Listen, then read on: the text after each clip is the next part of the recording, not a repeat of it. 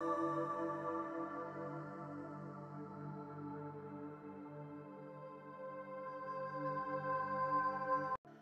guys, NCS Fan 001 here, welcoming you to the road, in quotes, to my 186th Platinum Trophy. Now, unlike with Wheels of Aurelia, when I didn't know when I would get the final trophy, missing this one was not my fault. This one was legitimately not my fault. The guide I followed said I wouldn't get the last trophy till I reached the very top of the lighthouse at the end of the game.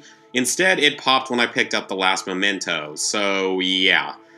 Shame on you, guide. Well, then again, it was an achievement guide, so the way the achievements work is probably a little bit different, but still, though, that's the reason I didn't catch it on recording. But the game for number 186 was N.E.R.O. Nothing Ever Remains Obscure.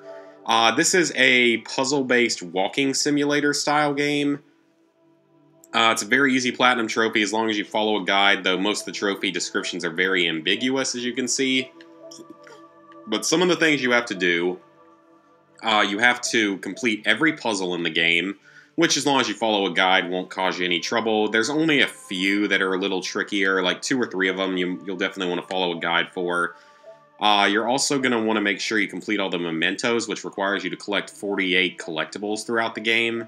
There's exactly 48, and some of them are actually pretty well hidden, so you are going to have to be a little bit careful about that. They aren't hard as long as you're following a guide, obviously, but that can be a little bit annoying. And then this one right here, Nachi Thursday, if I pronounce that right. This has got to be one of the stupidest trophies I've gone for in recent months, because this trophy can only be unlocked if you play the game on a Thursday. I'm not even kidding. Like, what kind of stupid idea is that?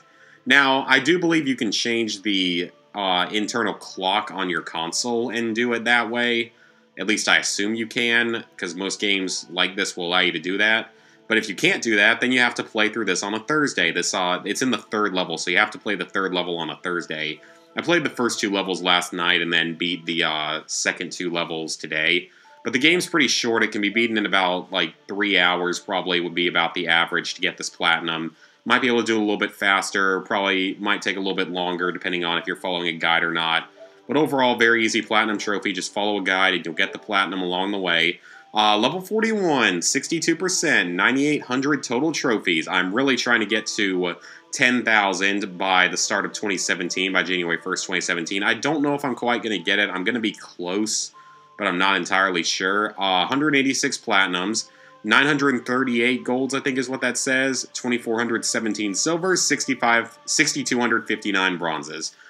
Hope you guys enjoyed the video. I don't know what my next Platinum Trophy will be. This is actually a Gamefly game, not a game I got on sale, so I don't know what'll come next, but I will obviously be letting you guys know when I get another Platinum Trophy, so see you guys then.